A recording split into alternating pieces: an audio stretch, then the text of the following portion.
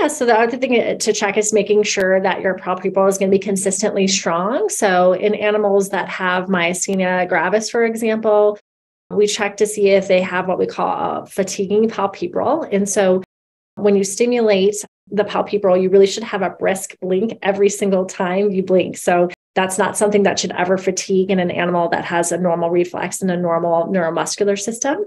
In animals that have myasthenia gravis, one of the more unique things about their exam without palpebral is that palpebral will get weak over time.